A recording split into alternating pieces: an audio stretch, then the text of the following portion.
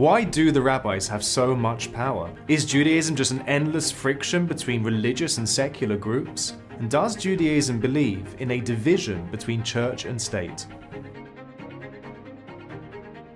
I'm Ellie Birnbaum, Director of Education at Aish UK. When I was studying criminology and social psychology, one of the questions that jumped out at me was, how do we in Western society balance the division of power between religious and secular institutions? And as a Jew living in the 21st century, do we also believe in a division between synagogue and state? For centuries, these two institutions have been vying for power and control. One believes in a totally liberal, open society where each person is free to choose their own way.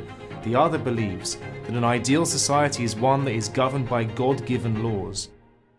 Join me as we explore how an innocent Chanukah lighting ceremony ended up in the Supreme Court.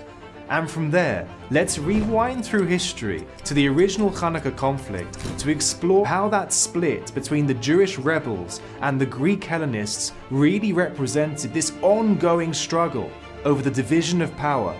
Who holds the key to influencing the future of Judaism as a religion and as a culture in the 21st century?